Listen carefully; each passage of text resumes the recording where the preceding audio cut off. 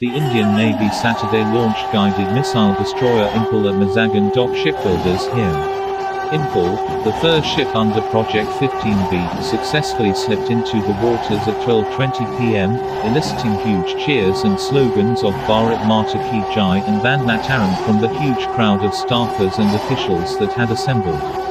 In keeping with naval tradition, Reena Lanba, wife of Chief of Naval Staff Admiral Sunil Lanba and President of Navy Wives Welfare Association NWWA, broke a coconut on the ship's bow to launch the ship.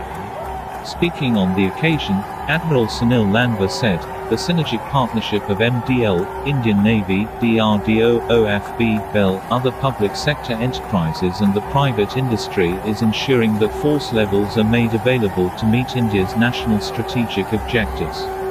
He congratulated the entire team involved in the building of the ship and said the team at the Directorate of Naval Design, by designing such state-of-art vessels, was contributing to achieving the Navy's dream of transforming from a buyers to a builders Navy. The Indian Navy stands fully committed and we are extremely proud of the fact that all of our warships and submarines on order today are being constructed within the country, the Admiral said.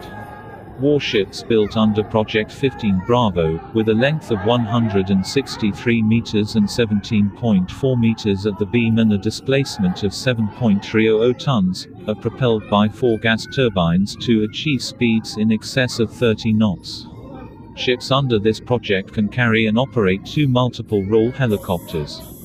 Enhanced stealth features have been achieved through the shaping of hull and use of radar transparent deck fittings which make these ships difficult to detect, a Navy statement said.